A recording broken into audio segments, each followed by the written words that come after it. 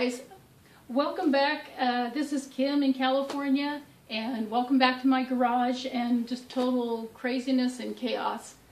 I've been trying to get a few things done here this morning, and it's just it's a total mess, and excuse my mess, and excuse my notes that I'm going to have to refer back to because I'm having a little hard time this morning with getting this video out.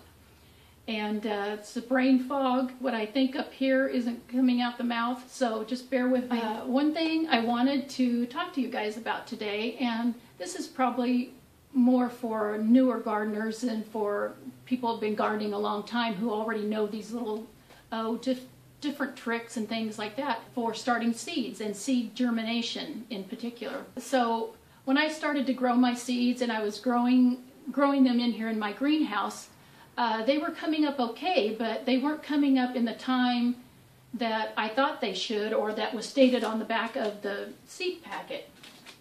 So I was wondering what I was doing wrong, and then realized that my soil in my little seed cells wasn't warm enough. And I did end up buying a little seed mat, a little warmer mat, and let me bring you over and show you. So just bear with me with the light here. What I have is a seed starter mat, seedling heat mat, and this is supposed to heat your soil up 10 to 20 degrees higher than what it is in your room, because if your room is 65 degrees, your soil in your little containers isn't 65 degrees. Don't be misled by that. Soil is going to be probably 55 degrees if your room is 65. And the soil temperature is also going to fluctuate depending on how much moisture you have in each of your little seed cells.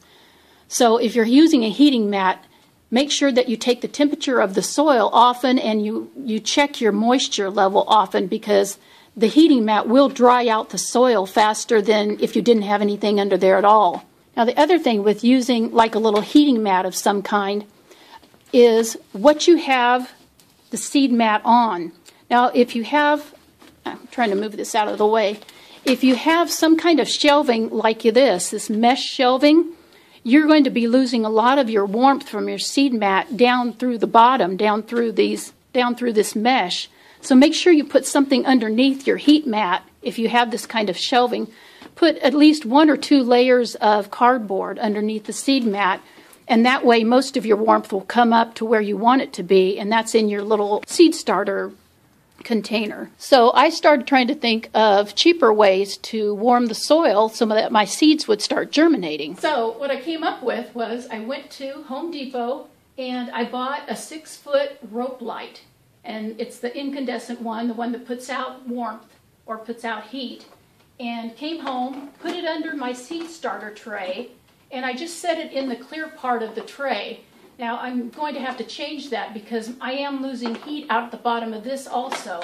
Now I could just leave it in this clear plastic and I could put a piece of cardboard underneath here, which I may do, but it's not sitting on that light the way I really want it to, so I'll be changing that. But even the way it is, after 3 hours, I took the temperature of the soil in these little seed starter cells, and it was 75 degrees. So that's a good temperature to start many of your vegetable seeds.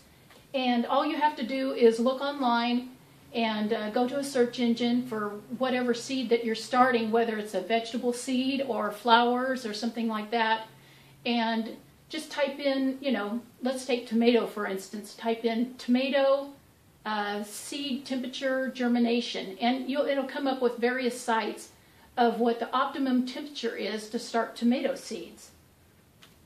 Now, what I like to do after I take the temperature of the soil is write it on a little seed marker, and then just take a piece of tape and tape it to the front.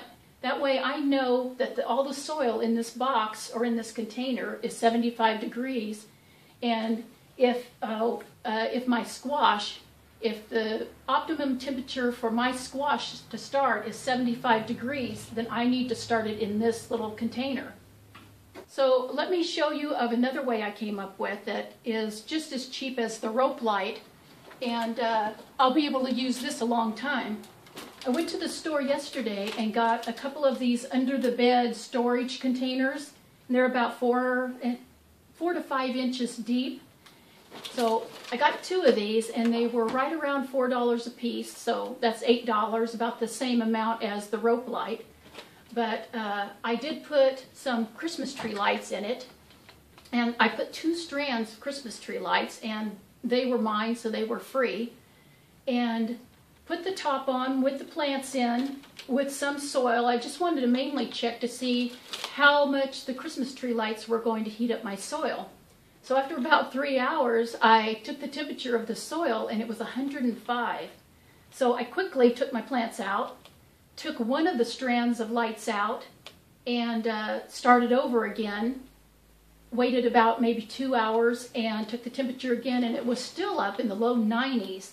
So I did take just a small piece of cardboard, put it over the Christmas tree lights that were left, and started over again to see what the temperature would come down to. And it came down to 85 degrees. So I wrote that on a little marker, put that on the front.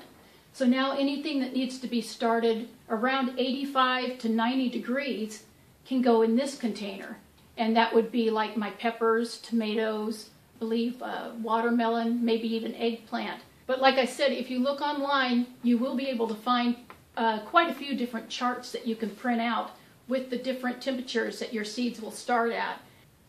So that was my third way of warming up the soil temperature so that my seeds will germinate at the rate that it says on the back of the package, or even sooner, because tomatoes, they say, start between maybe 80 to 85 degrees, but the optimum temperature for them to come up is 90 degrees. Like I said, take the temperature of your beds often, because the soil temperature is going to fluctuate with the amount of water or moisture in the cells.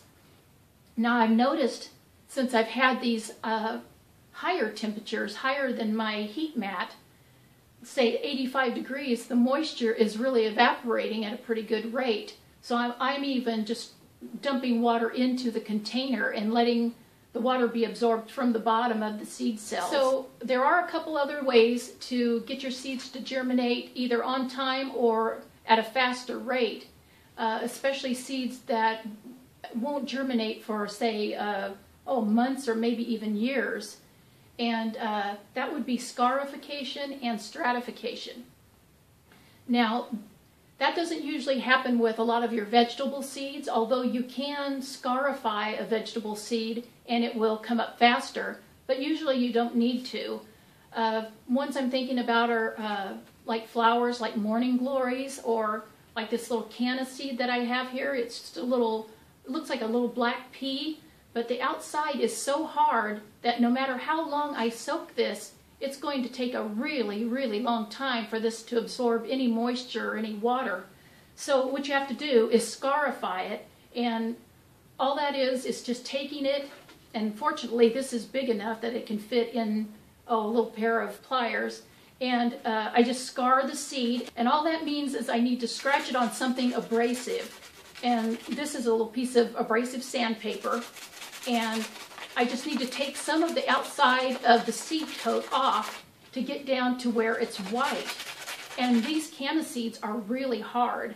Now, usually to multiply cannas, you just dig them up and you take the rhizomes and break them apart and then, move them around wherever you want them.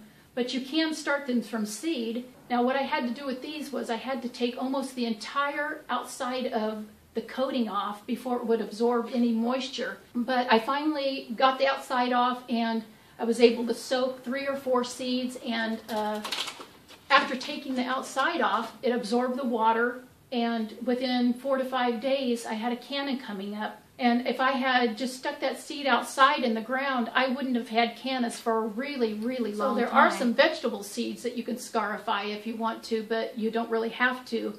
If you have the right soil temperature, they're no doubt going to come up on time, especially if they have the right moisture also. But you can take, say, green beans. You can scarify them a little and soak them in water for maybe a day or 2. And I wouldn't go any longer, because you can over-soak something in water and then it just ruins the seed. Now, stratification is something different. It's more like going along with nature.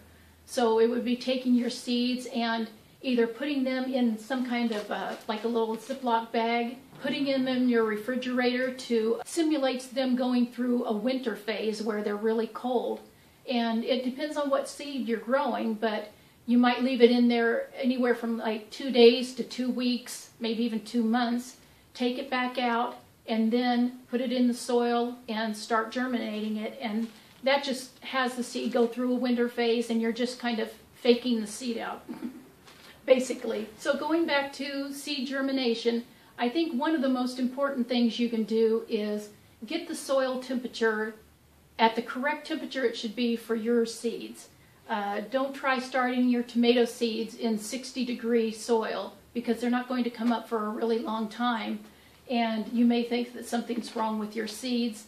Make sure that they're at the temperature, the optimum temperature that they need to germinate. Well, those are 3 of the ways that you can increase your seed germination rate, and I would think of all of them, increasing the soil temperature would be one of the most important ways. Look up your seed or your seeds that you're going to want to start and come up with a plan of warming up the soil, and then plant your seeds in that temperature of soil that they need to germinate. And you know, you can fudge with these in a lot of different ways. Like I said, this particular box is running right around 75, but if I put some insulation under it, it's going to bring the temperature up. So make sure you get a thermometer, either a kitchen thermometer, a garden thermometer. Get at least 1 or 2, and if they're cheap, like I think this was about $2, $2.19, something like that, get a couple of them just in case it's not working. That way you know what the temperature of your soil is, and you don't have to be running around looking for a thermometer somewhere. And by all means, don't go in your bathroom and get your thermometer and stick in the soil, because your soil may be contaminated. So other than these cheaper ways of getting your soil temperature warmed up, your seeds, of course, are going to need light. I'm not going to talk about lighting today because there are so many other videos put out on lighting, and they're so much better than anything I could do. You know, watch one of those videos. You know, go to YouTube and type in indoor plant lighting, and believe me, there are many out there, and go with something that those people are discussing. That's all I have for you guys today, and I'm going to go and kick back, and I'll see you guys later. Thanks so much for coming by today, and if you have any comments or questions, or you feel that I've left something out, please put it below. And if nothing else, just put a little hi so that I know that you guys are watching, and I'll see you guys later. Have a good day. Bye-bye.